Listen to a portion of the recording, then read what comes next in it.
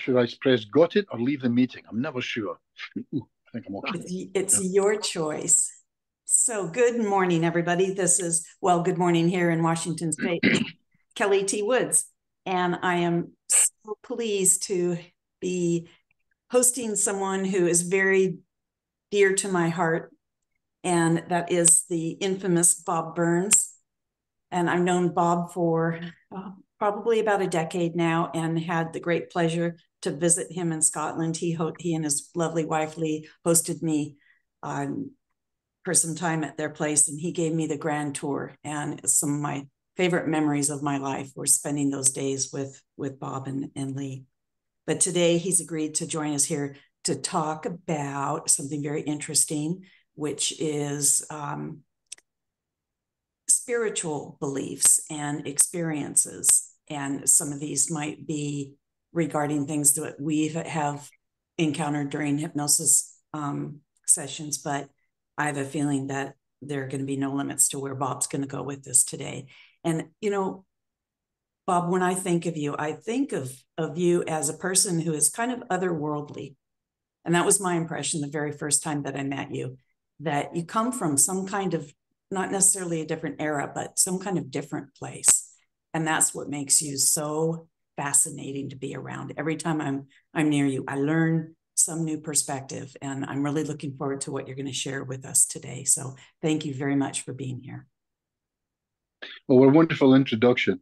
And the only person I would expect to be saying something like that about me would be my mother. So thank you, Kelley. There's another person in the world that loves me. Isn't that wonderful? It is. Thank you for that comparison, even though I'm much younger than you. You're much younger than my mother and me. Yeah, absolutely. So what we'll do is because whether our friends know this or not, we spent no time on this. You just says, hey, look at the spiritual side. And I said, I'll do that. Catch you then. Catch you at 6 o'clock on the date. So we spoke nothing about it. I am not a complete idiot, so I've scribbled a couple of little ideas that will go from there, and I'll just waffle about. Is that okay? And we'll see where it takes us. And if anybody wants to interrupt at any time, you're going to write down stuff, and Kelley will make a judgment when to come in and ask me. But if you feel you really need to ask something at that point in time, I'm very, very comfortable. And I love hecklers, by the way. I'm just disappointed you can't get the chance to heckle me. I love that. Anyway, what can we do? So let's kick it off by telling you this one that came to me about an hour ago, talking with my wife, who's spent a long time with me now, my English wife up in Scotland.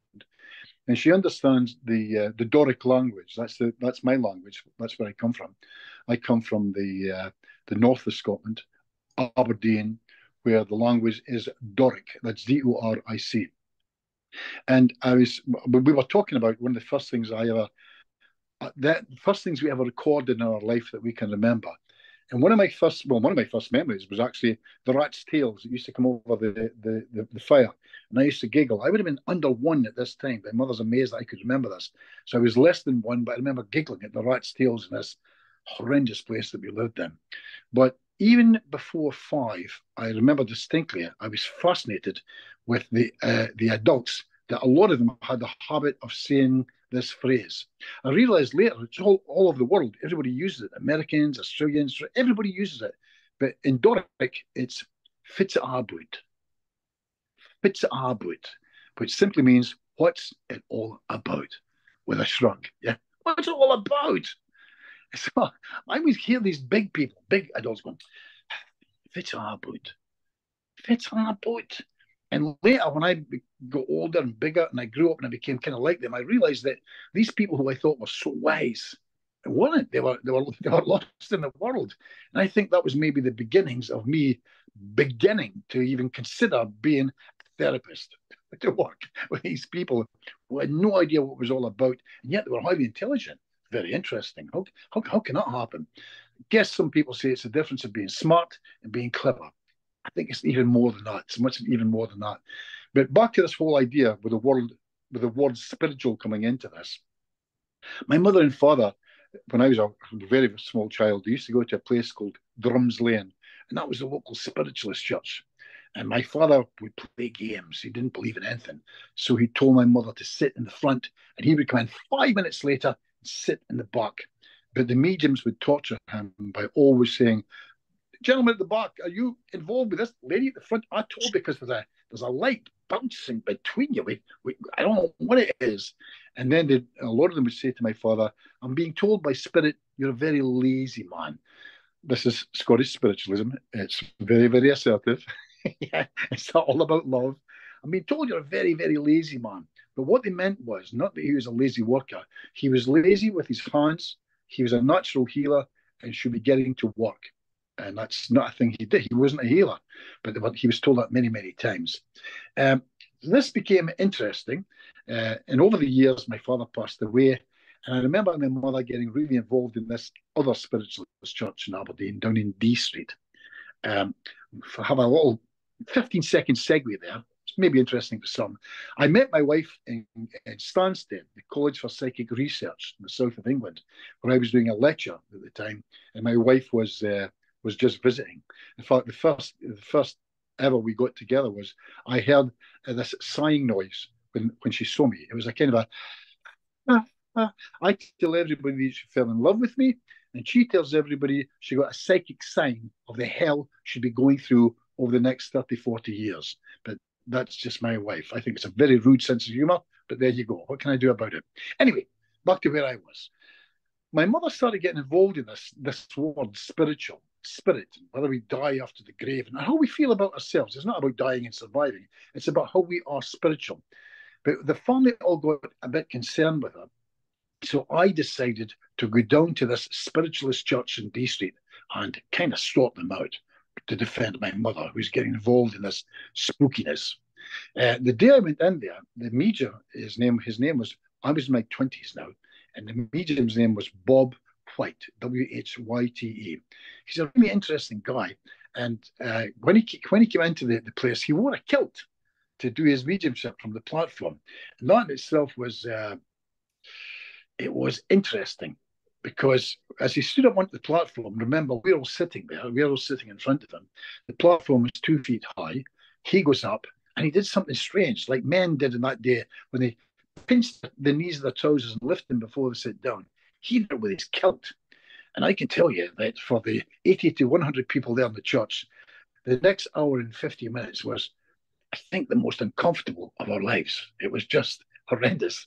It's Bob White, the wonderful medium, swayed back and forth, making a point here and a point there, and we watched his genitals dance that Sunday morning. It was quite incredible. But that aside, he did something. Well, he did lots of things. It was amazing. He got us to leave. He got us to go away from there and just listen to what he was saying. He was really quite phenomenal. Until one point, he turned around to a woman sitting at the front with red hair, who later became a very good friend of mine. I'd never seen him before, obviously. And he said, "I'm being asked by someone here called David, why is it every Sunday morning early on you go to that graveyard at the bottom of the hill and you think someone shuffled me into a bag and thrown me into a box. Why do you do that every week?" And the woman started crying immediately. But guess what? No one got upset. Everybody knew that she was crying tears of absolute and complete joy. And I thought, I need to look at this stuff just a little bit further. We became good friends, and right enough, this had been her husband, who had been killed in a horrific accident where a steamroller was involved. Hence the thoughts of being shuffled into a bag and thrown into a box. So how horrific, and yet how beautiful to be told, I'm not there, and I never was there, even while they were doing the shuffling sort of thing. And that took part in this the talk that he gave. Bob, I love that. Hey, Bob, we've had a request. Could you speak a little bit louder? Now, I hear you okay, but maybe you can just increase the tone, the volume a little. Thank you.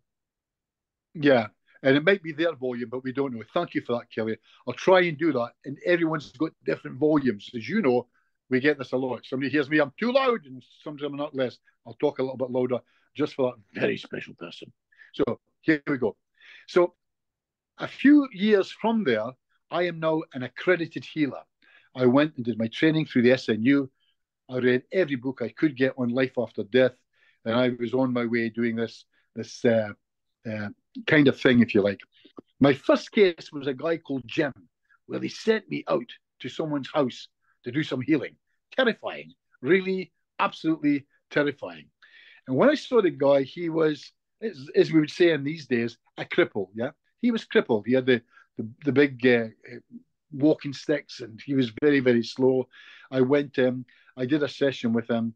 I was very nervous, very, very nervous. But it wasn't just nerves. Something happened where I and Jim both felt something go through us, which lots of healers will relate to. In fact, not just a little, but I'm dripping with sweat while I'm doing this healing with Jim. Came to the end of it. He still can't walk a bit. He can't move a leg. But it was an interesting occurrence. I said goodbye because I was going off on holidays for 2 weeks. I would come back and see him later.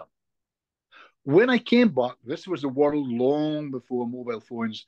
I had messages on my phone from my mother to phone immediately. And she gave me the message that she'd been down to the club that Saturday. And this guy walked up to her and asked her to dance. His name was Jim. And Jim had been in a serious accident 20 years earlier. She knew him very well. And they said he'd never walk again. And she danced with Jim. And in the dance and in the chat, he told her this amazing story, she said, about this guy who had come round to see him, a guy called Bobby Burns. And he told her more about him. And my mother dawned on her bit by bit by bit. It's my Bobby. This is my son, Jim, that went round to see you. So she's telling me the story, but all I've got is a voice on a phone. So I jump into my car, I drive around, and I did what we do a lot in the small towns of Scotland. It's just 2 knocks, and you walk in. Nobody carries any guns. We're pretty safe, yeah? So we normally shout the name. I opened the door, and I was going to shout, "Hi, Jim," but I realized I was in the wrong house. It was completely different. The last one was a brown wallpaper. This was blue. I said, "Sorry, I'm in the wrong house. Don't worry about that." And a voice said, "Is that Bobby Burns?" And I said, "Yeah." And Jim stepped round the corner with no crutches, walked over to me and hugged me. And he was very emotional. I asked him about me being in the wrong house. And he said, "No, I've decorated since you've been gone. I've been up and down ladders. I've decorated the whole house." And I thought, now, if there's anybody still watching this, you're going to have to excuse me here. Excuse my hubris. But for a second, I thought, I'm the second coming. I'm back. This is going to be incredible. It's me. It's me. But I'm not going to go near wood or nails this time. Shit, to hell with that. So I thought this was going to be just incredible.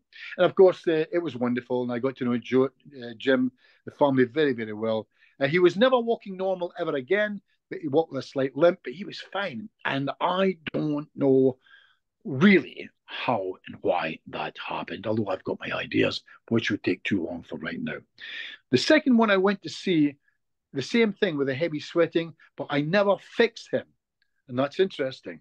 And that was good. I'm glad that happened early because it opened up the world for me to know, to get my ego slapped. Yeah. You're not the second coming, you idiot. Your job is not to heal them. Your job is to do the best you can. We'll decide whether they healed or not. And then lots of things would happen in situations like that. I'm not sure if I'm going to have time for it in this session, but through my whole life since then, I'm now, it's a tenuous thing. You've got to be very careful touching it. Healers, therapists, everyone. Sometimes we'll look at a client, and some, not everyone, but some therapists have the belief that they think they chose this. They chose this challenge in their life. The question now is, should I tell them that? Because some will get so angry, quite rightly so, they'll want to punch you unless you have the gift of being able to that wonderful rapport where you can discuss that. And even then, I don't tend not to go there nowadays. But some of the evidence that's come through, especially with my work in the Swan and that, Kelley, I can't deny when the part says to me, "Oh, no. They chose that. That won't be getting better. Thanks very much. We'll make it a little bit better, but they chose this. Doesn't make sense right now." By the way, we'll get to some of that in a few minutes on from here, Kelley. Some of the things that happened to me that have evidence that to be the situation. So I'm now a healer. I'm also at that time the boss of a finance company in the UK. So I'm walking about town with a pinstripe suit and a polka dot tie, a silk shirt, but I'm flying all over the place doing free healings. And that went on for years. I don't know if anybody knows about this or where you come from, but in Scotland, spiritual healers never charge. So no money ever pass hands. In fact, we're not allowed under the Spiritualist National Union to accept gifts, although that sometimes happened. Like a parcel of fish or something like that, yeah? Or a small bottle of, half bottle of whiskey, something like that. Stick it in your pocket. Lovely people. But we never took any money, and I did that for years. And that's always been a small kind of nudge on me that causes me challenges making an income as a therapist. But we definitely haven't got time to get too far into that. And I don't think that would interest anybody anyway. But to cut a long story short, I am now really interested in this world of maybes and whats and whys. I think it would be fair, just before I move on from there, as I went on to university with that, to look up more things about this spiritual side. It's worth looking at some of the rules within this thing called, by the way, I am not selling spiritualism to anyone. Is that okay? I don't go to spiritualist churches anymore. They're great, but that's not my life. That's not what I do. But they're great. But if you look at the 7 principles of that, I've got it written down here. Is that okay? Didn't want to make a fool of myself. They've got 7 principles, and they're really great for living a life without any religion whatsoever. First, they've got the first principle is the Father of God, and that's just the creator. That's being aware, it's being able to turn around and say, I came from somewhere. The rest is narrative. That would be another couple of us talking about that. But the Father of God is the one thing that we're run by something. Second principle is the brotherhood of man, which of course includes women. That is that we're all here. A lovely, lovely line. I'm trying to think. Is it Das? Is that the name of the poet who says we're just walking each other back home? That's all of us are doing. Love that. I just love that. Love that. Love that. So the brotherhood of man and woman says, guys, we're just walking each other back home. Why would you be having a war or even a crossword, you idiot? The third principle is the communion of spirits and the ministry of angels, which is interesting because I can't believe in angels personally because I don't believe in heaven, because I don't believe in the religious God. But that's just a personal thing. But I love the idea of the communion of spirits because that's been my findings over many, many years. So I can't deny that. It's like denying this zero alcohol beer I've got in my hand, which is tasting lovely. So I'm very, very comfortable with the communion and the communication of spirits. The next one, of course, this would be spiritualism, would it? This is the continuous existence of a human soul. That's it. They believe we survive the grave, and it's really as simple as that. The fifth one, just great, should be in every single religion or belief or way of life, and it's simply personal responsibility. That's all it means. Personal responsibility. What can be cleaner or better than that? The sixth one, a bit wordy here, compensation and retribution hereafter for all the good and evil things done on earth. It's got to be fair. It's kind of like a karma, but a karma on the other side. You get it as soon as you go back home. You don't have to come down and live it again. So it's really a sign that's saying, hey, you have to be responsible for every single thing you've done, and you'll be compensated, or there might be a retribution for that. Cuidado, in other words, be careful, because that's the way it might be. And of course, the last principle of that is eternal progress open to every human soul. I love that. I love the idea. I mean, my favorite movie is Groundhog Day, because every time this guy, if I can just do a little swear word for a sec, is that okay? Every time this guy F's up, yeah, he wakes up in the morning, he gets a chance to do it all again. I love that movie. No matter how bad you are and you screw up, you get the chance to do it again and again and again. It's natural spiritualism. So that's why I fell into that more than just about anything. But my life, I was still doing a bit of healing, but my wife changed and it took me to university. Now, my wife, of course, today, she was a university lecturer in psychology. I went and I studied psychology, philosophy, and my favorite, sociology. And I ended up with a degree in social sciences. So now I have to tell you right now, psychology never made me clever. that I know things that other people don't know. And neither did philosophy, which can do your head in fact, at times. Be careful of that dog. And sociology, although I love it, again, it never made me a wise man at all. But what I'm great at, Kelly, is having an argument with anybody in a pub late on a Saturday night. Yeah, I've got lots of stuff that I can argue with, which again is interesting. An example, there's no such thing as common sense. Stop saying, but it's only common sense. There is no such thing as common sense, or everybody would have it because it would be common, so on and so forth. By the way, that's philosophy. Philosophy will do your head in every single time. So with all this stuff going on now, I had to think what I wanted to do with my life. And although I was involved in healing, as you know, Kelly, I wormed my way in the 70s into magic, where I became a professional magician and a professional mentalist. And then I started doing hypnosis. I did hypnosis, what we call parlor hypnosis. I think it's a British word, parlor hypnosis. Come into the parlor. So all friends on having their tea and a Tuesday night at 6, 7 o'clock, and you hypnotize these people. So I did parlor music, parlor hypnosis. I did private party hypnosis. I did street hypnosis. I did stage hypnosis. But I knew it was always going to be leading to clinical hypnosis with my background and the academic stuff with me as well. It's worth pointing out at this point that I kicked off with hypnoanalysis. It's not for everybody. I understand that, and that's okay. Again, so heavy. We don't have time to go into that. We're not going to turn that one over. But hypnoanalysis is fascinating, but maybe too many claims are made towards it by some people who do it. Another time, another day, we can get involved in that. But I trained as a hypnoanalyst with my psychological background. But then, much to my chagrin, if you like, I got annoyed that here I am knowing all this stuff with my pinstripe suit, my polka dot tie. But I know, and I cannot deny that I can get somebody up against the wall and say, look into my eyes, take a nice deep breath, sleep deeper, deeper, deeper, deeper. 1, 2, 3, open your eyes, and you're completely out of pain. How do you feel right now? And they go, I'm great, I'm feeling fantastic. And I think, why would I waste 6 weeks? This has taken me 15 seconds. So I had that to balance. Although I understand a lot of that time, that pain's going to be coming back because it's only that suggestion hypnosis I've used at that time. There's a big story there, and lots of people could argue with me, and they'd be right to. I get that. I'm not making any statements. I think what I'm saying is there's lots and lots of things to look at there. So I've got all that stuff going for me, Kelly, and everything's fine. I've opened up my clinical practice, and I'm doing okay in my clinical practice. I'm getting lots of referrals because I now live in Montrose.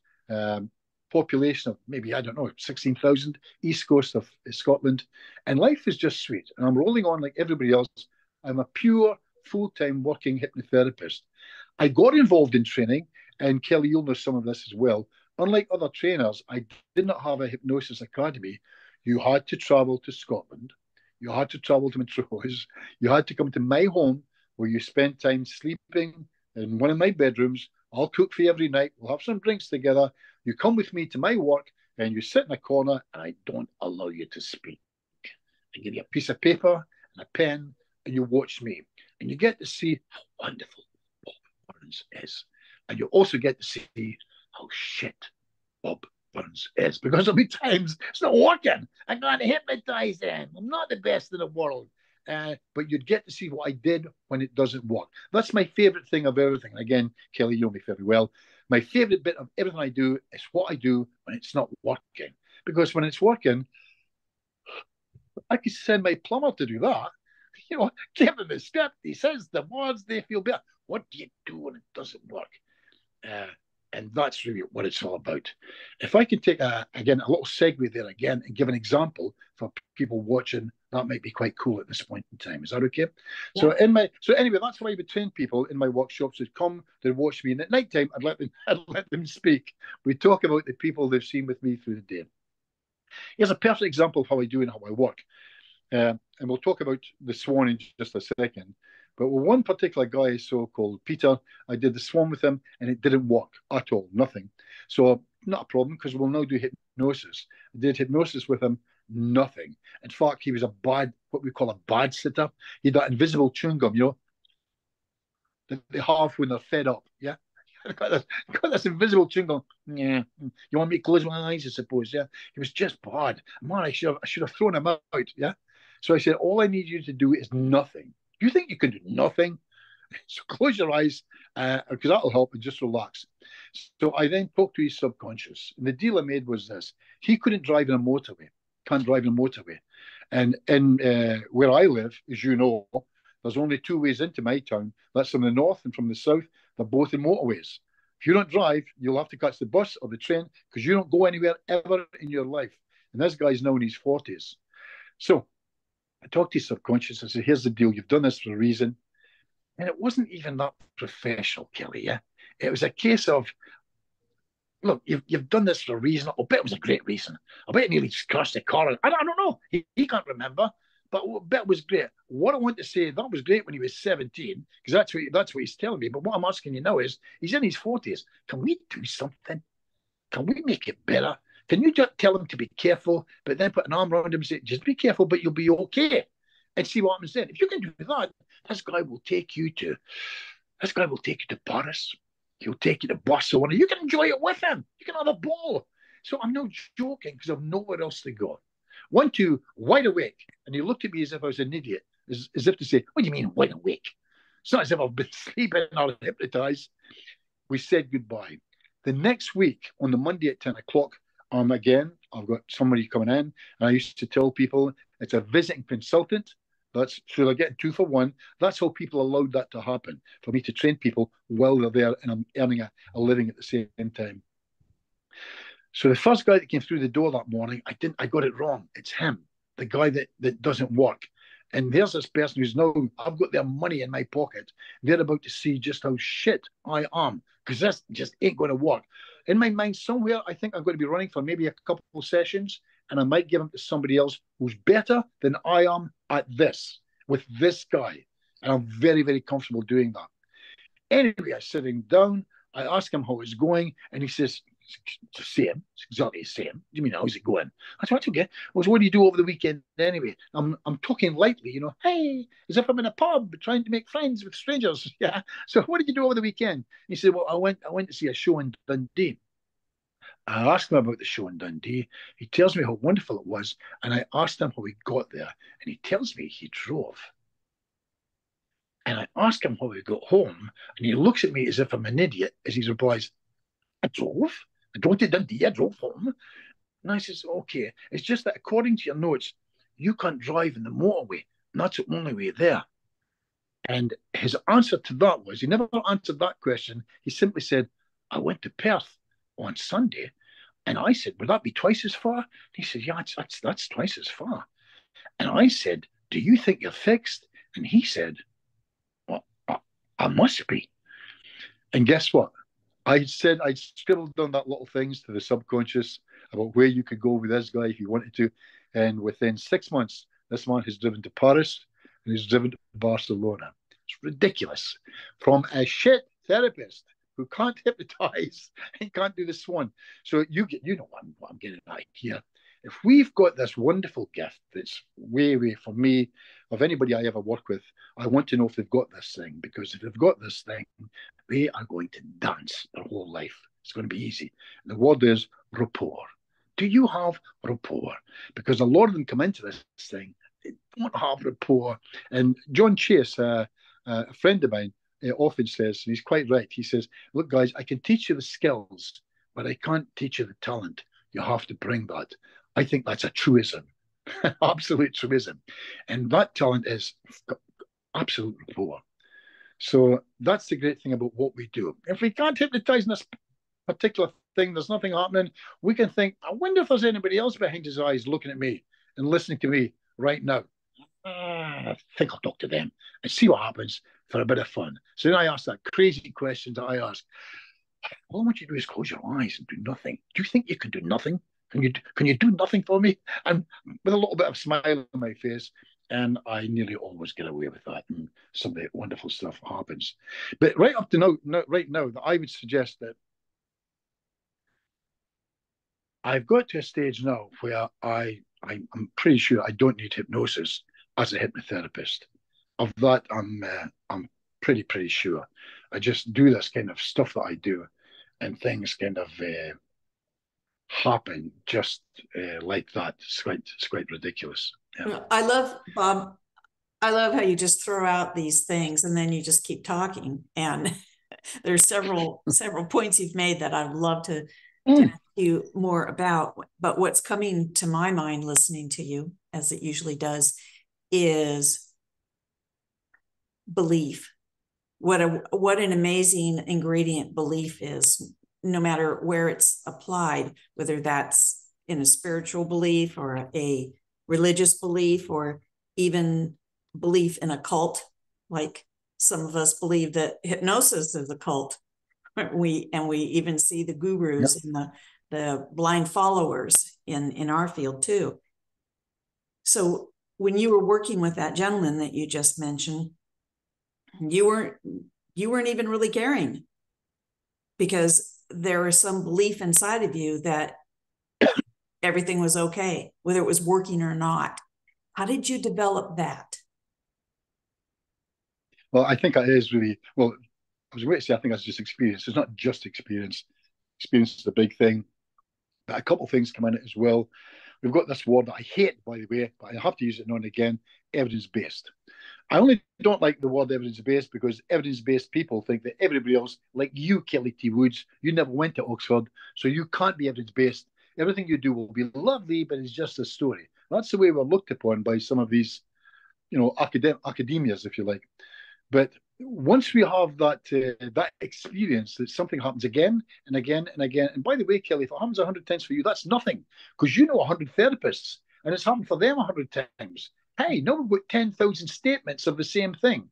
So this is more powerful than evidence-based. Why? Because you, Kelley T. Woods, are a working therapist. Let's be honest, a lot of the trainers out there, they're not even working therapists.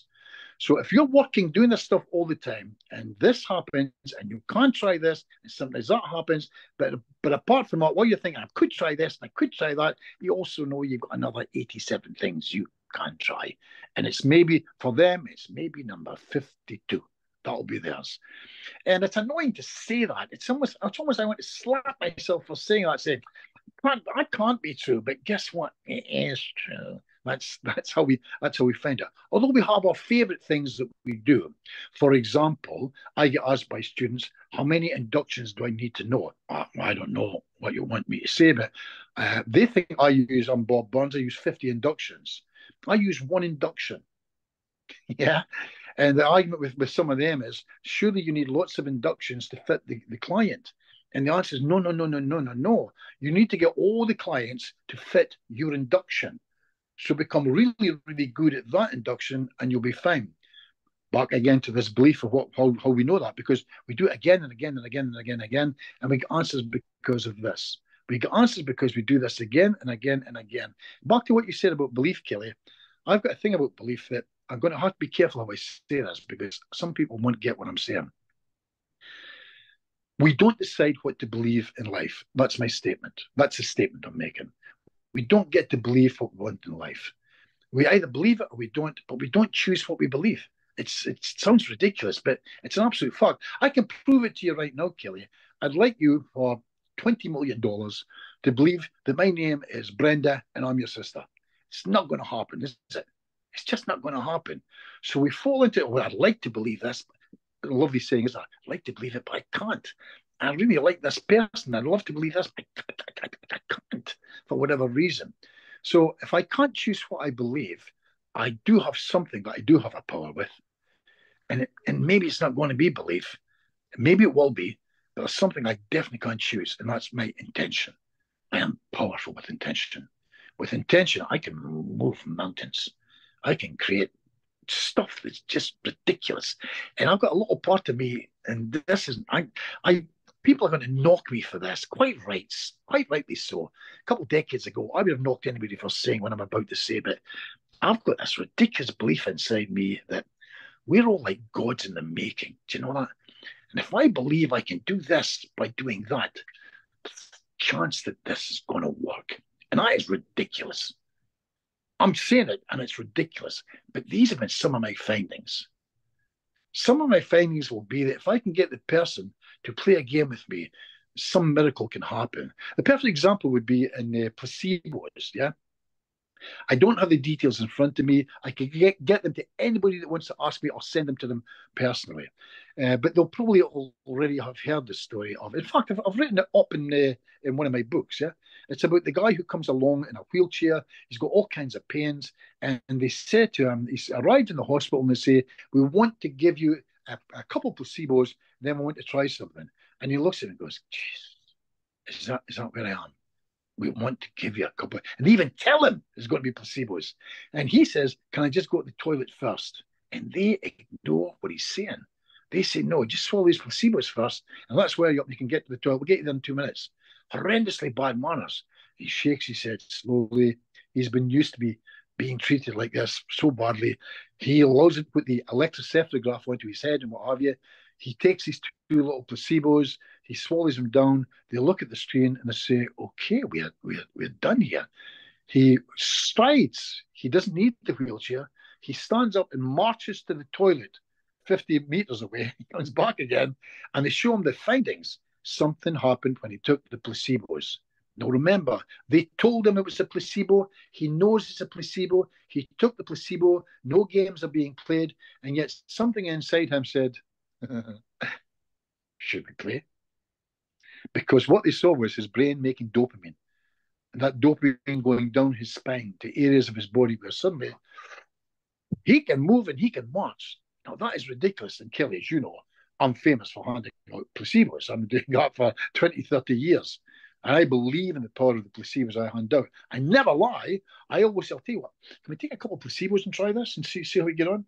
I even know things about placebos. I know that if it's bullet shaped instead of round, 3 times a better chance it will work. I know it's red instead of blue, far better chance of working. Unless you're Italian, it'll work if it's blue, won't work if it's red, and so on and so forth. It's a really interesting one. By the way, I've got Italian friends. If I ask them what kind of placebo, what color placebo would you like? Blue. They want a blue placebo. I don't know what that's about. And so on and so forth. It's azure. Azure is the color of the national soccer team. Of course, yes. That's absolutely right. And I think in Spanish it's azules, isn't it? But what the hell? In other words, Perry, in other words, Kelley, if we pretend to do things as a child, it's probably not going to work because we're just playing a game. But if we can do this with experience as well, it's interesting how we sometimes get to change the game. We get to do something with it. But again, my favorite word there, belief, is really, really strong. But I know that belief many, many times doesn't. We know it doesn't work. It would be great if it did, but it will help for sure. It'll definitely help. It will create miracles. But my God, intention is just incredible. Very, very powerful. I love where you're going with this. And, so many times, I work with people, as you do, who have chronic issues and especially things that they've been dealing with for years, whether it's a physical thing or a mental thing. And what happens is that they often arrive in our care feeling pretty hopeless. And one of the things that I like to promote is hope. And that doesn't resonate with them. They're like, I've hoped before and I've been disappointed. But what people don't realize is that, hope isn't an emotion, it's an essence. And how do we get hope going and compounded? It's through intention. So having wishes, having dreams, those are forms of intention, aren't they? And that promotes the hope and it keeps it alive. It never truly dies in a person, I believe. I believe it's always there, even if it's overshadowed by their, experiences or even their own beliefs. And when we can get them to formulate some of those intentions, even if it's just to have a pain-free hour or to see their grandson's birthday, then that hope is sparked and it can grow in them. So I think that distinction between intentions and belief and hope is really important for us to know, because I know there's a lot of hypnotists that get discouraged, that if they have some of those perceived fails, that knocks their confidence down and their belief even in hypnosis being a viable modality.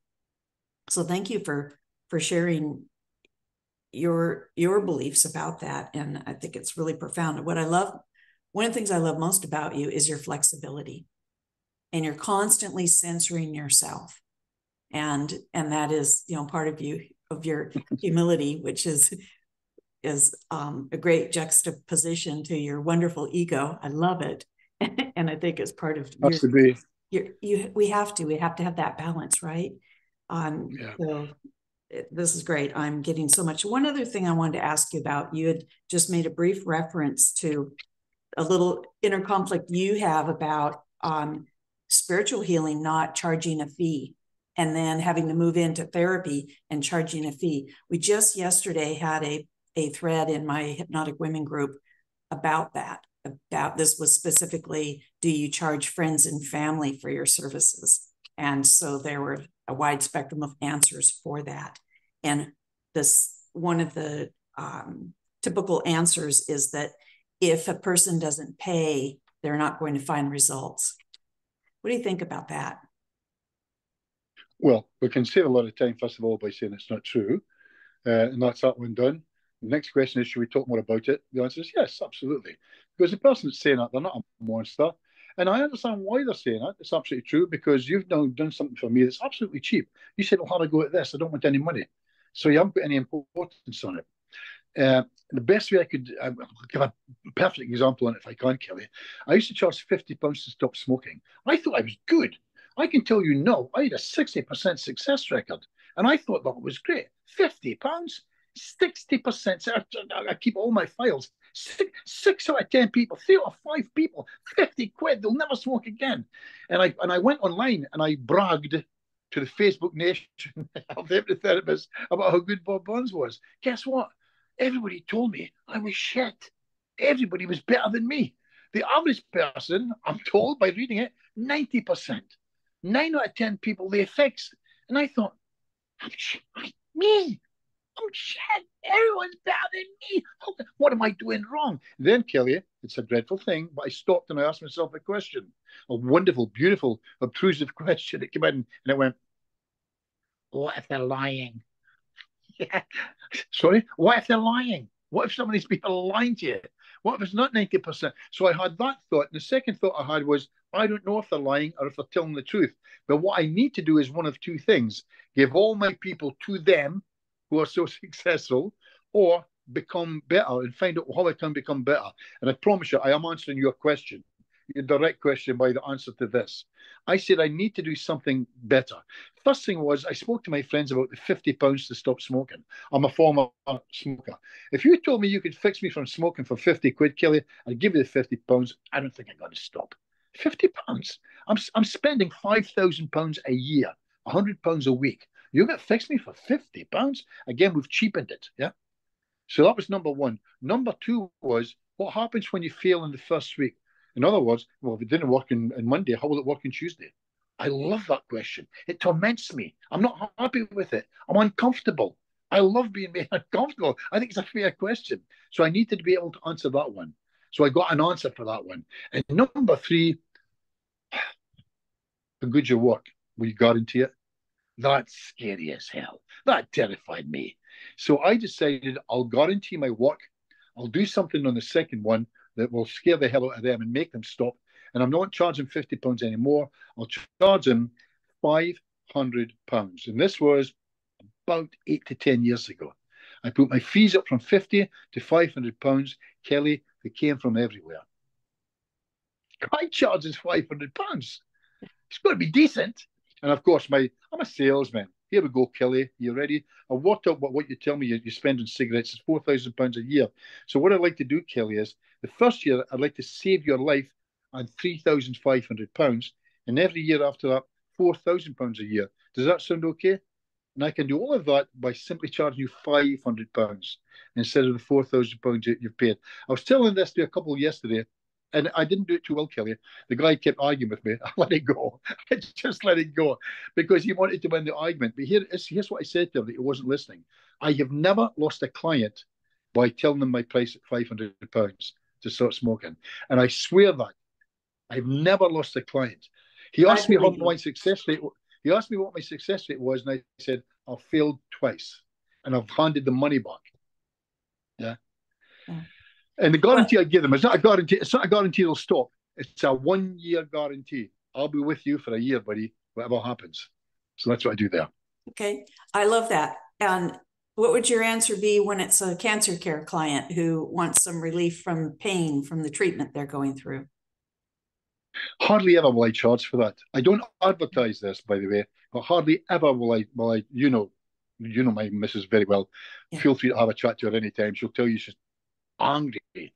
I've got droves of people who are on free money. I charge £120, which isn't cheap, but it's not expensive because I've got a worldly clientele. It's too expensive in certain areas, but I'm sneaky. Kelley. I'm very, very sneaky. If somebody comes to me like that, they've got cancer, they're in pain or whatever, the chances of me charging them is very, very small. And I'll do, and I'm so sneaky. I won't tell them I'm doing it to you for free. That's not what they want. They've got a lot of pride. The deal they're going to find is, guess what? This week is cancer-free week. Woohoo! They look at me as if I'm a raving idiot. Yeah. So I will lie to them. I will lie all the time to get them whatever I can. Single parents is one of my favorites. Very hard to take a fee from a single parent. And I make enough over here so that I can do that over there. Yeah. Well, many of my good friends who are therapists, I see I've got good clientele. They're seeing 2 people a week and they're charging £40 maybe, £40, £50. I can tell you now, they're as good as me. They just haven't had the breaks that I've had. They've been doing it for 20 years or so. And this is enough for them. So I get all of that. So what I'm not interested in is you need to charge at least £500 or 150. None of it is true. Even what I say, none of it is true. So you make your mind up and you go with that. But back to that question you said, if you don't charge them, you can't fix them. It's not true. We get great results with people for free. They're so grateful in other ways. I mean, I've had my room painted with somebody whose back pain I took away. I should have charged him in money, Kelley. I ripped him off for 7 times as much. He wouldn't take any money for painting my house, and so on and so forth. On it goes. Right. I have similar experiences. And once again, we're in simpatico. That's fantastic. Another area that I'm really fascinated, and I know that you have delved into, is the dream world. You're a bit of an expert in lucid dreaming, aren't you? How does that play into clients' belief systems, and how do you parlay that or even help guide them so that they can tap into that realm? Well, I wouldn't say I'm a lucid dreamer. I'm a natural lucid dreamer. I lucid dream most nights, but it's the quality of the lucid dream that counts. But in the week, I'll get a couple crackers. I mean, absolute crackers, and I'll be there. And there's a Chinaman giving me tea in a saucer, sitting cross-legged in a mountain somewhere in the Far East. And I'm looking at him and I'm smiling. And suddenly I put my hand down to my side and I go, "Ooh, what's that?" Well, it's the side of my bed. Yeah. And I put my other hand down. "Ooh, that's my wife's left knee. Oh my God. Oh my God, I'm lucid dreaming." So that's how powerful it can be for me. And I've got friends who are far more powerful than me. I mean, I love them. They're just great. They're at a level that I am not at. So we're all at different levels. So I do lucid dreaming. I'll tell you something interesting on that for anyone who's listening. I did a free lucid dreaming class about, bear with me, 4 or 5 months ago. And I did it over 4 weeks and it was free. And I wanted to test some things to see how it would go. For me now, it becomes interesting. For me, it was a kind of a failure. It wasn't what I wanted out of it at all. 2 people had a lucid dream out of the whole batch that I got. They, unless they're lying, and they might just be lovely people, they told me they thought it was fantastic. But they got things that I wasn't looking for. For example, a lot of them now are dreaming and they don't dream before. They never dreamt before. So they started dreaming. My problem is I just got the goals wrong. I wanted it to be absolute lucid or total failure. Yeah. So Cool. every now and again, I need somebody. I'll tell you what I need, Kill. I need a monster. I need somebody to be the monster that I need to slap me about. An idiot. Yeah. So they really enjoyed this. But the lucid dream that I do, I'll sit with somebody and I'll show them things to go through how they can lucid dream. I'm not selling anything here. I don't have anything to sell. But soon I'm going to be working with Hayden Ebert, who is my stepson. He's a brilliant lucid dreamer. We're going to put something together and we're going to see if we can write a program for some people who might be interested. I've got nothing now. I've got no start date, but we'll think of doing it then. But enough. Suffice to say that right now, yeah, lucid dreaming. If you can just do some simple stuff on it, you can things can happen. And of course, I use my swan. I show people the swan. So my group will be doing swan lucid dreaming, and I think you'll get better results doing that. It's really great. If you've got a part sitting next to you saying, "Yeah, I'm with you. Okay, we'll do it tonight. Let's go to bed." That's quite cool, yeah. So that's what we're going to be doing there. But I love lucid dreaming. I mean, imagine, Kelly, we sleep for a third of our life. Let's say we live for 90 years and we're asleep for 30 years. Who? Why? Why would you want to do something with that 30 years? I lucid dream truly most nights, and I just absolutely love it. For me, it's absolutely as real as here. Can you give attendees some tips on how to elicit lucid dreams? Yes, very quickly. Okay, so bear with me, but very quickly. Let's say I was talking with you right now, Kelly. I said, okay, that's what I want you to do tonight. See, the problem, before I start, this is going to be really annoying. I know it is, but my apologies. But most people, it's like, you know what it's like, Kelly? It's like when I was in Melbourne like 12 years ago doing a workshop. And this guy at the back put his hand up. He says, just want to say it's really great that you're here. You're doing this for us. Your only charge is something like, whatever it was, $800. But I'll tell you what, Bob, after this, we'll know everything that you know. We'll be your competition. Why are you doing this, mate? Why did you come halfway across the world to give us all your secrets? How are you doing that? And I said, well, it's very easy. By the way, I didn't have a clue how to answer him. And I'm thinking while I'm speaking. As you know, Kelly, I've got a habit of doing that. You'll never use it. And there was silence for about as long as now, and the whole place collapsed with laughter. But guess what, Kelly? That's the truth of it. They leave my workshops and they go home, they get the notes, they put them in there in the bottom drawer, and they're going to read it again on Saturday. Soon Saturday becomes September. They look at the notes, they can't remember what this was about. And I think it's the same with lucid dreaming. It's the same with most things. People go, that's great. I'm going to get stuck into that. We'll do that tonight. We won't do tonight, but tomorrow they'll mean to do it on Friday, and Friday they'll have a night out. A week has passed now to 10 days. The initial enthusiasm is gone. Initial enthusiasm is so powerful because after initial enthusiasm, Kelly, they're stuck with just enthusiasm. Enthusiasm is great, but it's not nearly as powerful as initial enthusiasm. I am one of the monsters. I go to Italian cooking and I take the meal home that night for me and my wife. And tomorrow night, I'm making it again. I do that for 6 months. I go to Chinese cooking every Monday. We eat that meal when I come home. Tuesday, we're having that again. That's me. As you know, I'm scripted with most things I do. I need to get it because I know my initial enthusiasm is going to be going soon. So I'll do it now. But here we go to answer your question now. So here we go. What I want you to do tonight is this. And by the way, some people don't want to pay the price. There's a lovely saying, for everything, there's a price. All you've got to do is two things. Number one, find out what the price is. Number two, pay the price. And as I say to my clients, can you do that? And they go, oh, they look terrified. Let's find out what the price is and let's find out whether you want to pay it. Will you pay the price? Here it comes. Everybody I do this with, they go, yeah. So they lie to me because they won't do it. That's okay. So here's the price, Kelly. I'm going to give it to you right now. Tonight, I want you to write down a piece of paper. Tonight, I'm going to dream. And in that dream, when I wake up, I will remember that dreams. That's it. You read it 3 times, you go to sleep. But, Kelly, but. It's got to be a lot harder than that, yeah? Now, it depends. So we might have to change it for someone's days, for the kind of day that they're having tomorrow. But most of the time, I'll be saying this to the person. I now need you to set your alarm for 2 o'clock and 4 o'clock and 6 o'clock. I need a pad and a pen at the side of your bed. When that alarm goes off at 2 o'clock, you go, you turn and you start writing immediately. Because you are now in alpha. Alpha happens just before we go to sleep. Remember that wonderful dream where you think, I'm going to remember this because I'm going to... And you're gone. You've lost it. Or you wake up in the morning, you go, oh my God, that was fantastic. And somebody says, what? And you go, oh God, it's gone. It's gone. Because it only lasts seconds. So 2 o'clock, 4 o'clock, 6 o'clock, alarm clock goes off. Boom. We start writing. We just start writing. And I am telling you now, 2-3 days, I've got somebody who remembers all their dreams, all of the time. That's what we've done in 72 hours. Now we're into something else. Tonight I'll dream. And in that dream, I will become lucid. And I will know that I am lucid. Now we see what happens. Now it becomes really interesting. Now we're taking another step into this maya. Now we're working. No more of this shit.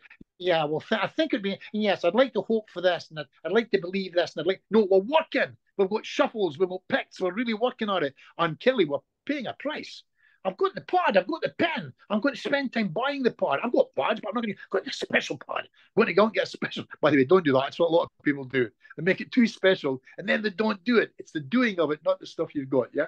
So a pod outside the bed, pen, and 2, 4, 6. You can change it. You can change it to 1, 3, 4. Answer the questions I get. Yeah, change it if you want, but try and get yourself in a way where that happens. Remember, there'll be a fourth wake up as well after that. 2, 4, 6, and there'll be your fourth normal wake up, which might be 8 or 9. And then again, you've got that. You've got stuff now. You have got stuff. You read it and you go, shit, I can't even remember writing that stuff. And as you're reading it, you'll think, wait a minute, I do remember writing this stuff.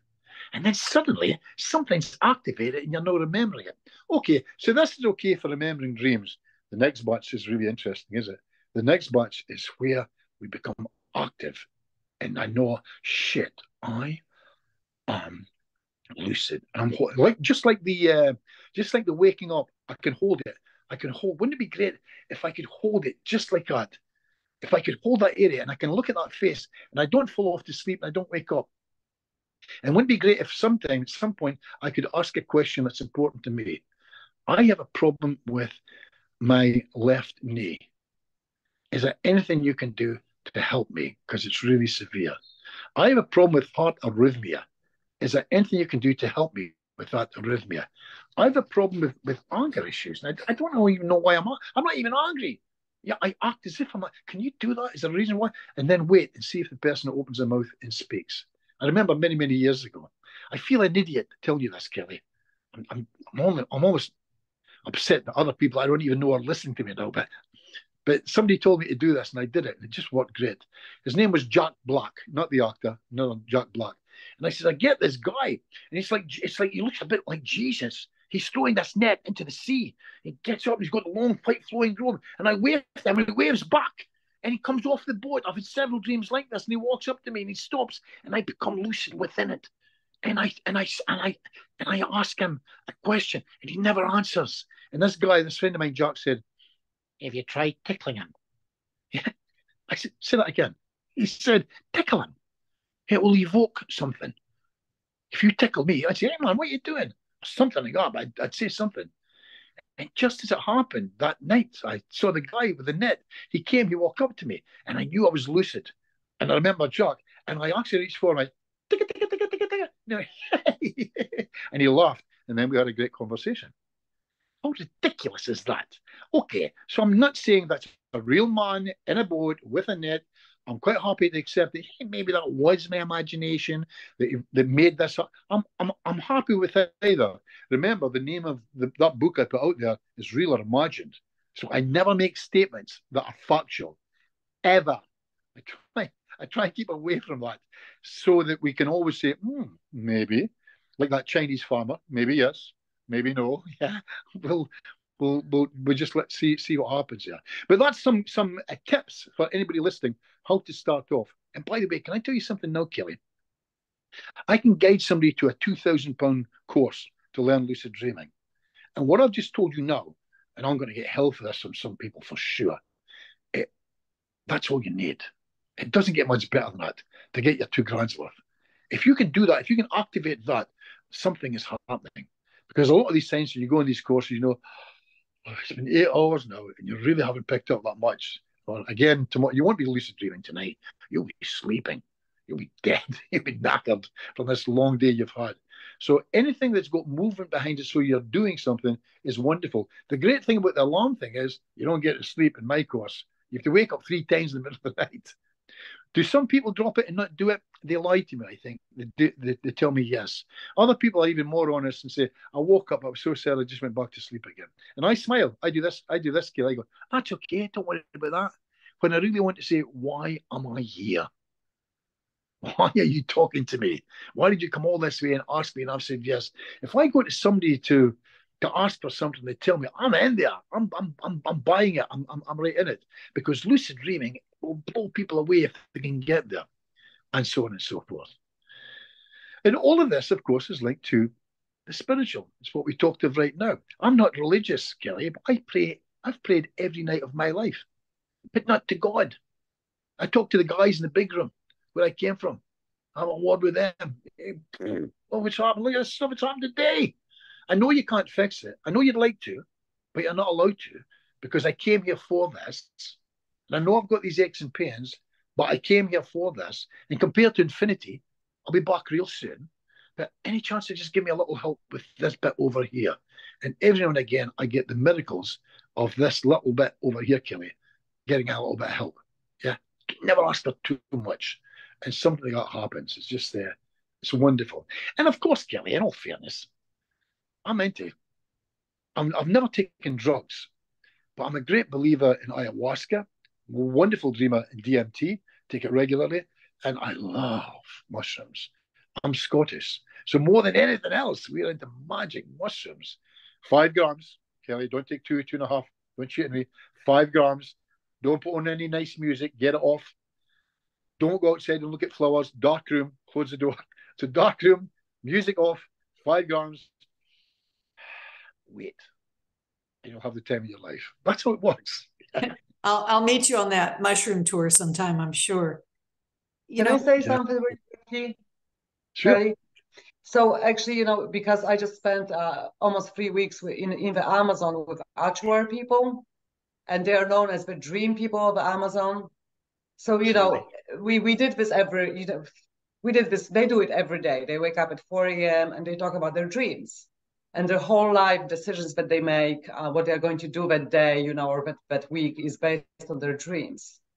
So it was really interesting because before every night I would put an intention to dream and remember, and I naturally was waking up every couple of hours with my notebook and just writing it down. And I just love this. So I want to dig more into the dream work because it really is quite incredible. Not to mention ayahuasca and all that stuff, but Well, of course, the ayahuasca is taken, but the DMT is what's in ayahuasca. It's easily made. I mean, me and my friends, we make DMT now. It's a class A drug, but it all comes from the bark of a couple of trees around the world. And it's the difference with DMT is you take a puff. I've done this to friends of mine. You take a puff. I say, okay, take another. And they go, oh, I don't think I really need another. They're already there. Yeah. Watch out. You're going to start getting the placebo effect, Bob. So, yeah, it's true. Right. Whether you're making the intention of having that lucid dream or using those mind-altering substances, that intention is there. There's another intention. And I remember you and I having a wonderful conversation where I told you a story about my son, and you put it in your book, Hypnotic Stories, too. Thank you. Yes, absolutely. And he described the way that he lives as living cinematically, like he's in a movie. And he's just amazed at all the things, the other players that are coming into it. And he's paying attention in such a way, I called it living hypnotically. And being able to develop your attention in that way, it changes everything. For me, it is a spiritual experience because I'm noticing and seeing things in everyday life that are often below people's awareness. They're distracted by their own thoughts or immediate concerns. And how can we help clients develop that ability? Because it makes such a more rich existence on many levels. You know what I'm talking about, right? Yeah. Well, it's a lovely song, isn't it? Called the Games People Play. It's just a beautiful, beautiful song. And I myself play games. So I'll ask certain clients in certain situations to go out and do certain things. We'll have we'll have tasks for them to do. Make someone happy task. Go out, and the first thing you do every day, is you go and you please somebody. You do something for someone. One of my habits I really love is going into small cafeterias, seeing the old couple in the corner, sitting next to them, smiling, chatting, and nod of the head. And then before I leave, I pick up the tab for their coffee and cake. It's a small thing, but they get a lot out of it, and I get a fantastic amount out of it. I'll tell you. Can I tell you something that happened to me last year? I wrote about it for a special group of mine. I don't think I've put it anywhere else. I was in the centre of Montrose, and I just done that. I just picked up the thing for somebody, and I nipped next door and I went into the post office, and I was feeling good about it. And by the way, Kelly, you will have noticed it. I've developed a habit. It started off as an act. I'm telling you that now. It started off as an act. I'll smile. I'll say hello. I'll nod my head. I'll make an open-handed gesture. I'll say, "How are you? Wow, love that dress. I love that tattoo or what have you." Started off as an act years ago. Now I've become that guy. I can't even get rid of him. It embarrasses my children and my English wife. But I'd say, you cannot be at a bus stop and not talk to me if I walk next to you. I will find out all about your hobbies sometime within the next 3 minutes, and so on and so forth. But this day, uh, just last year, I came out of the post office, and a woman across the road, I swear to you, this is exactly what happened. She waved at me like that, and she seemed a bit fuddy-duddy. I don't know if that's a thing you understand over there. It's a British thing. Fuddy-duddy, kind of dafty-wafty. She gave me a silly smile, and I looked at her, I looked around, and it was definitely me. So I smiled and waved back to her, and a bus came along, and the bus left, and she was gone. So she must have got on the bus. Now, I went home, and the next day, I took 5 grams of mushrooms, Liberty Cap mushrooms. I sat in the room, and I thought, nothing much working here, until someone says, "Hi, Bob, how are you?" And I look, and there's a guy standing in the corner of my room. And I smiled because I thought, I'm not supposed to do this. I'm supposed to get bright lights and so on and so forth. But no, there's a guy just standing there. And he started talking to me openly. And he says, "Let me tell you about who you are and where you came from." And he went like that. And it was like the movie The Matrix, I know Kung Fu. It was kind of like I knew lots of stuff. And the funny thing is, my reaction was, and Lee could hear me, but she never came into the room. I started sobbing a lot and crying. But I can tell you it was pure joy. I knew that I've been around for a couple of thousand years. And I knew why I'm here. Oh, and by the way, Kelly, you ready for this? I know everything. I mean, I know everything. But here's the bad news: I can't tell you, Kelly, because the guy said to me, "When we leave here, Bob, we're going to have to take this back. We'll leave you with the memories that you know everything, but none of the memories will stay." And I started laughing then, because guess what? I knew that's the deal. And every now and again, we get lucky. We get such a visitation. These mushroom things, I don't see them as mind altering. I see them as just something that opens the real door for who we are. And after a while, I would argue I don't even need them now. I can be way off somewhere on my own in a garden in a day like this without taking a single mushroom. I can allow myself to just click in, and I'm fine. But back to my story. I asked the guy about, and this is just really too beautiful. I think I asked him about soulmates, and he said, "Well, what you need to understand, Bob, is none of us have the soulmate." He says, "Maybe I could be wrong about that. Maybe one or two would argue that they have, but across the board, on the whole, in general, we don't. We come down as packs of soulmates. There are many of us. We come down as in soul groups." He says, "For example, you'll have soul groups you'll meet in the streets sometime. You look at them, you smile, they smile back. You have no idea why you're almost in love with them. This is one of your soul groups you've known for thousands of years." He says, "For example, it happened yesterday." And Kelly, this is where it got weird. For example, it happened yesterday after you paid for the couple's coffees and that, which is very nice, by the way. And you came outside, one of your soul groups who decided not to come down this time, thought they'd just nip down for a quick hello. Do you remember? Oh, Kelly, I tell you, I swear to you, I'm getting emotional now, telling you now. He steps aside. There's a woman from the bus stop yesterday in my room. But guess what? She brings with her all the memories of how we spent hundreds upon hundreds of years together. And I just I just go. I go completely. I've got tears. I've got snot coming out my nose. I've got hiccups. I can't get enough tissues. My cat, Cassie, is going mental, looking at the corner. It was just absolutely beautiful. And this is where I'm going to annoy some people. And I'm sorry. I really am sorry. But I'm not telling you what I think. I'm telling you what I know that happened that day. And it was just remarkable. The whole trip, by the way, was 6 hours. It's a long haul. And you're knackered afterwards. But so here we go. I've got the magic mushroom, but competing with something that happened yesterday when I'm on coffee. Yeah, I'm on a cup of tea. The identical thing, but I see her, I remember her, but now I get everything. So all of this stuff, this spiritual world that I live in, that we live in, all of us live in, whether we like it or not, whether we think it's a good idea or not, it's completely linked to the hypnotic world that I walk in. Absolutely. The magic world that I'm linked to and my mentalism, all of it is completely impacted together. I've just been lucky to find these four things together this time around, along with the lucid dreaming. And you know, I get to go from there. It's really quite fantastic. Well, and of course the healing. Yeah. That's a fantastic story. And of course, many of us have witnessed such things in our hypnosis sessions. I certainly have. I remember I had a gentleman in his 60s contact me for a session. He wanted a past life regression. And the reason he wanted it was he wanted to know why he was born a twin in this life. And then he asked, could his sister come and just observe? And I said, certainly. Some hypnotists don't like to have other people in this present when you're doing a session, but I don't mind at all.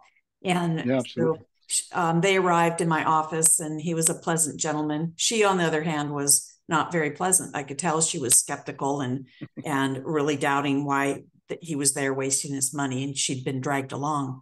She brought some magazines to read, and as we proceeded, she was rattling the papers and I think being a little intentionally distracting, which didn't bother me at all. And at some point in the session, this man went somewhere, and tears of joy started coming down his face. And for the next 20 minutes, he just murmured, "It's all joy. It's all love." That's all it was. Lovely. He was just floating in this sea of love. Beautiful. And she glanced at him every now and then and scowled. And that was it. He was so happy with the session. He just happily paid me, and they went on their way. And about 6 months later, I got an email from him, just again thanking and said that was life-changing for him. And boy, what I didn't tell you is that his sister weighed probably 350 pounds. She was quite obese. And in his email, he said, "Oh, by the way, my sister's lost 100 pounds since then." Which, we can't explain these things. Something happened to him. Maybe something happened to his twin at the same time. But, those are the kinds of things that stick in our mind, those kinds of experiences. And I've had some dreams. I lost my grandson a couple of years ago to suicide during the pandemic. And he was 16 years old. It was a very difficult experience for our family. And about a year ago, he came to me in a dream and he said, "Don't worry, I know everything." It's exactly what you said. And that was such a consolation to me. That again was life-changing. It affirmed to me what I'd already known, which is good. It's good. You can know on some levels, but when you really know, wow. Your perception of this reality shifts, and your priorities in life shift too, don't they? So that's completely, yeah. Whether we're witnessing that with a client or a loved one who's passed, it has such profound power. But being open to it, and I like how you don't have to say that anything is real or not real, that you allow yourself, again, that kind of flexibility. So Tama Linda had asked earlier, do you do past life regression sessions with people? I've just got a whole history of past life regressions. I've now moved to Southampton after many years. And many years ago, I was Robert H. Burns, BA Honours, across town, with my pinstripe suit and my polka dot tie doing clinical hypnosis. But Saturday mornings, Kelley, I became Bob, the past life regressor. When I got to wear my jeans, I was covered in beads. I had lots of beads, and all I did was past life regression.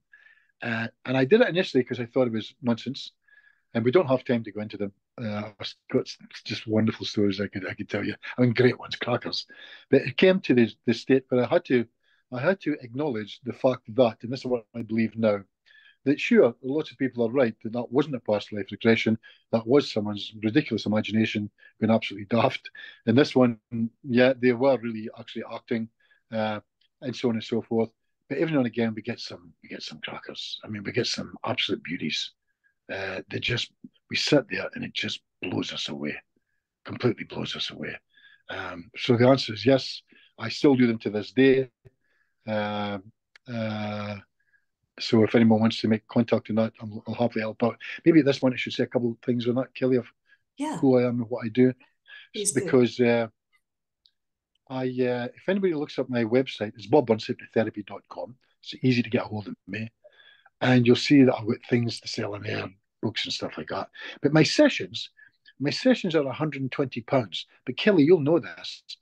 In the middle of COVID, I came across lots of therapists who were broke, as I was for a while. I had no business for 3 months when this stuff happened. And I thought, Jesus, I've got all these people in there. So what I did was I went public, didn't I? And I offered sessions for working therapists for £40. So any therapist could come to me, pay me £40, and it would be free. Here we go, Kelley. I'm back to a question you asked about 45 minutes ago. I says, by the way, if anyone is so broke you can't afford £40, you tell me privately. Don't write it in here. You PM me, you write me privately, you've no money. And the session or sessions, as many as you want, will be free. Now, a lot of people thought I was crazy when I wrote that, and I wasn't crazy when I wrote that. And a few people did come to me, and I worked with them for free. But and you know what? I enjoyed it so much. I've kept that stuff on. In fact, I made another statement about 6 months ago. If there's any listen, I'm 72 now. I'm getting on. I've paid my mortgage. I'm doing fine. And I still work well. I get good income with other people. If there's any working therapist anywhere in the world wants a session with Bob Burns, you'll see my fees are £120, but not for you. You tell me you're a working therapist, it's automatically £40. Is that okay? And by the way, if you can't afford it, you tell me and it's free. And it'll be good. Just because I'm doing it for free, don't you think it won't be good? I'm pretty good at this stuff. You'll be fine. I'll take care of you. And if they want it to be, whoever was asking, a past life regression, I'll happily do that with you as well. Is that okay? That's more than okay. That's a fantastic offer. And good. You know, of course, that the replay of this will be there in perpetuity. So you're going to have to stick around. This will be the worst thing. This will be the worst hour and a half I've ever spent in my life. It's been a bad idea, Kelley. Don't blame me. Bad idea, lady. What happened? What was her name? Kelley T. Woods. Oh. Yeah. You know that Bob Burns, that 102-year-old fellow. Yes, he promised back in 2023. Yeah. But Kelley, you'll know this. But listen, people say to me, "Is that not a challenge? Is that not a challenge?" What did I just say to you at the start of this? I did 30 years of healing for free. Do you think I've got a problem doing free stuff? It's a pleasure to be sitting with somebody and doing either a session or healing. Why the hell would I want to take money from somebody who I've given? Could you imagine Jesus turning around and saying, "That'll be $18, please," because it's just not going to happen, is it? And I did say I thought it was the second coming. So, Yeah, I love these comparisons. They're marvelous. Anybody have any questions? Tamalinda asks about you. Do you have a Facebook page? Yeah, it's bobburnshypnotherapy.com. You can find me, and if you look up Bob Burns and the Swan, you'll find out all about me. No, that's your website.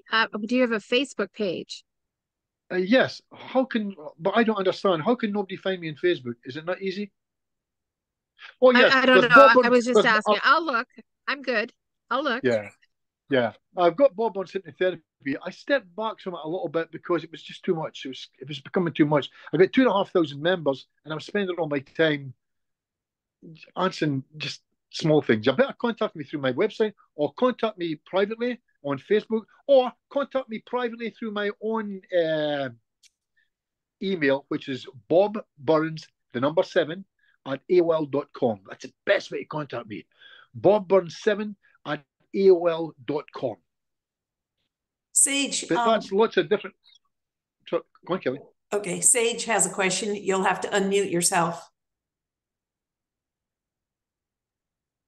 I had to write the email down first, or I would have forgotten. Well done, Tomaruska. Okay, I have a question for you, Bob.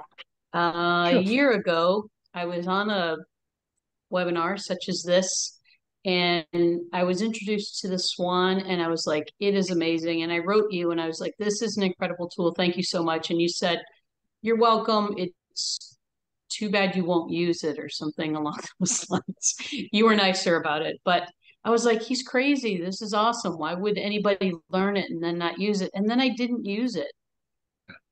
What's going on with that? I'm very good. I'm just highly skilled. This is what I do.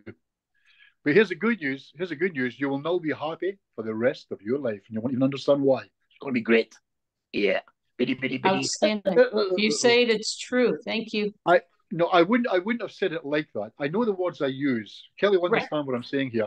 Kind of scripted with stuff that I use. But I wouldn't have, it would have been something, we would have gone into humor, and I would have said, yeah, but you'll probably never use it. It would have been something like that. Right. And if there's anything I can ever do to help you with that, and by the way, if anyone else is listening, it doesn't have to be a session if you want to contact me. If you want some mentoring, the price doesn't go up. Okay? So that's either the session or mentoring. That's who I am and what I do. That's the same price. Is that okay? Yes, thank you so much. I just find it fascinating that, I mean, you're right, obviously, but why do we do such things? I don't know. Well, we're just, but guess what? I'm exactly the same. In lots of things I'm going to be doing, and I never get around to doing it. You know, I'm reminded that lovely saying that, you know, I think it's David Thoreau. Is that the name of the guy? That most men live lives. Sorry for the gender, but he wrote most men live lives of quiet desperation, and go to their graves with their songs still in them. Henry David Thoreau. Yeah, and that's just true. I remember the first time I saw it, I thought it's just the way it is. It's funny how for years our lives can seem like and like my life, it seemed like my life was all chaotic and pretty aimless and carrying all the problems of the world. But if I look back now, I can clearly see that it's an exquisitely crafted novel and of such a fascinating life. But guess what? It's the same with everybody. I swear. If you just keep writing stuff down, I write stuff down, and I go back and I look at it, I go, oh my God, Jesus, I was writing off there. And look what's happened based on that as well, so on and so forth. There's two major mistakes that we make, and I back again to you use it, you won't use it. In my understanding, we make two major mistakes in life. The first thing is we worry about what other people think about us. And I can tell that by looking at Facebook and what people write. So we worry about what other people think about us. And the other one is we worry about people think about us in the first place. Why would you do that? Why would you worry about people think about you in the first place? I swear to you, if you can get rid of these two things, just these two things, your life will become astronomical. Astronomical. Because the only thing that's left is just life.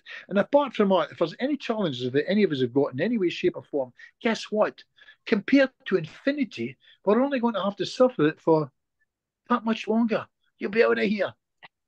You're walking your way back home as we speak. That's how great it is, yeah? We're all winning as we speak. We just don't know it. It's ridiculous, isn't it? Yeah, even though it's not a race. Hey, Bob, Catherine has a question for you. Come on, Catherine. Hi, Bob. I'll get to my question in a moment. When my mother died, I wrote an article about my experience with her, and the title of it was "We're All Walking Each Other Home." Oh, I had just heard that phrase. I think it's Das. I think it's a guy called Das that maybe wrote it. Das? Yeah, it is Ram Dass. Yeah. Yeah. Well, my question to you is: you said that you can click in, and so are you able to click in without the mushrooms or the drugs? You can just, with intention, click in. That was the phrase that you used. This doesn't happen. Let me give you an idea of what I mean. And it's much easier if I'm talking to people who do it. For example, if I'm talking to somebody that does DMT, they know exactly what I mean within 5 seconds. Somebody with mushrooms, they know exactly what I mean with ayahuasca, and so on and so forth. So a lot of them, after a while, they've got the ability to do it. So right now, I'm at an airport. I'm fed up, right? So I will just click in. Hi, guys. That's my opening. Dear God. It's not dear God with me. It's hi, guys. So I'm here. And the plane's now delayed for another 90 minutes. What should we be talking about? What should we be thinking about? Maybe it would be a good idea to, and I'll sit back and I'll pause and suddenly, boom, stuff will come in. Now, don't get me wrong. I realise it could be off my head. I realise this could be totally my imagination. But leave me alone. It's my world. And I've got the evidence to suggest to me that it's not, that it's something else. By the way, I also realise I'm surrounded with people who are indeed fooling themselves, as I have done many times. So it's not dangerous, but you've got to think what you're doing. But come back to the same thing. How do I feel about it? How do I feel about how I'm handling stuff? And how can I mean, my best friend in the world right now, I'm a dog man. I'm not a cat man. Guess what I've got? Bloody cat. Because my wife likes cats. So I'm left now looking at my cat. Guess what? Discovered it's great. My cat is fantastic. My cat looks at me like that. And if I don't stop her, she'll look at me like that for 6 hours in between purrs. It's absolutely brilliant. Absolutely. So I become like my cat, and I sit and I look at it and I go, yeah, I've got it. And I've got it from Buddha. Buddha and my cat, they're like that. We sit under the tree and we just, it's fine. We're here for, like I said, compared to infinity, no time whatsoever. What if you planned this? What if you said, I think I'll go down again. I think I'll live till I'm 82. I'll have lots of aches and pains from 40 onwards. I'll have this challenge here. I'll get divorced at 36 and I'll be bloody bitter about that. But I'll find out some things about it that will be quite cool. I'll come back anyway and write out my report when I get there. Now, what if you did this as well? And we're friends, and you left me on the other side, and you're down there asking for help because of your hip. And I fix your hip for you because we're friends. You pop your clogs at 82, you come back, and you kick the shit out of me because you told me, don't help me. I'm going down there to live with this problem, and we'll see what happens. And I say, but I love you. And you're saying, if you love me, you're going to give me a little bit of help, but no more. And I often talk about this with my guys in the big room. I say, I know you can't fix this. I mean, I've got heart disease, and I've got arrhythmia. I'm 72, for Christ's sake. Why should I be complaining? It's a walk in the park. Yeah. So I've got arthritis in both hips. I've got heart disease. I've got arrhythmia, but it's okay. Something. Could you give me a good day today? I'd really like that. And I get a good day, and it's just fantastic news. That's the bit of it all. If we can just roll with it, it's just fine. It's just fine. So I don't need to know about life, about regression and so on and so forth. And I don't need to have an absolute contact now. I'm kind of there. But other people do, and I'm there for them to pull them into that area. But I need to give them a little push so they can handle it themselves. One of the best things I've ever done, of course, was the swan. If you're not swanning, you should be swanning. Because the swan is a wonderful opportunity to everything, absolutely everything. But again, that's my opinion. Yeah.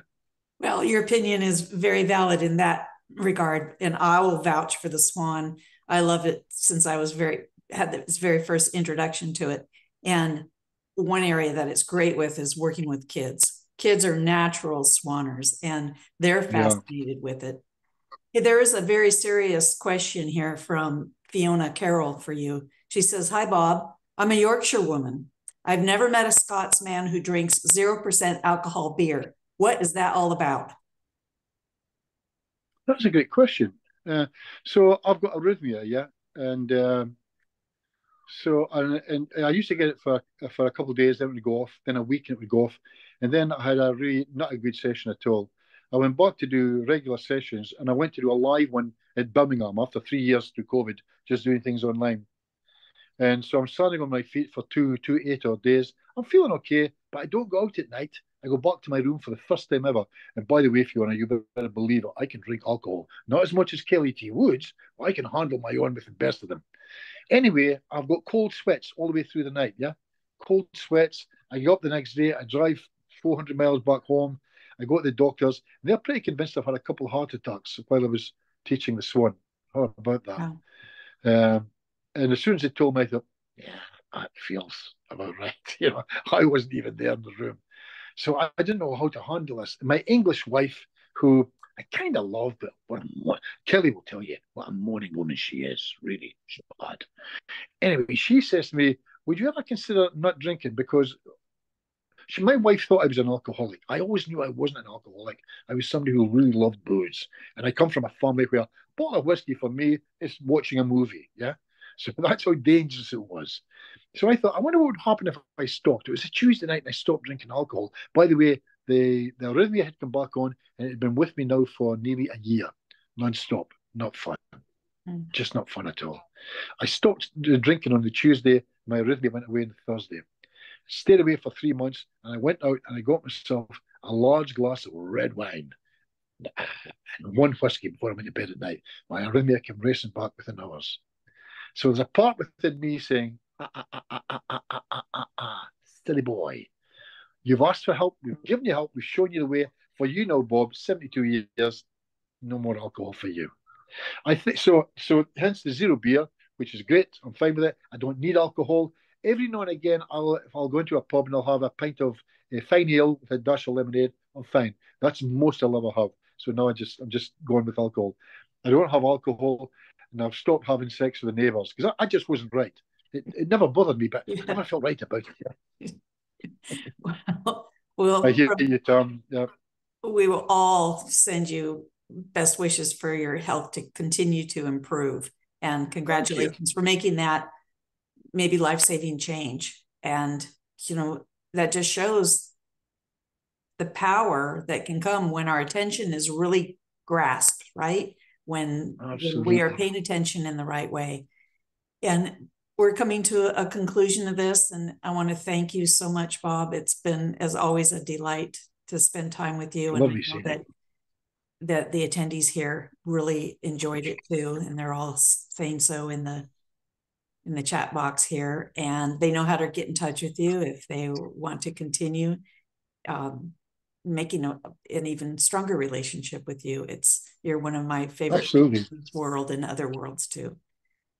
And if anybody sends me any of the details, I'll give them details for the next, it'll be a few months from now, but I'll be running an online workshop. If they're remotely interested in that, I'll love to give them the details of it. Okay. Okay, sounds good. I'm going to stop this recording now.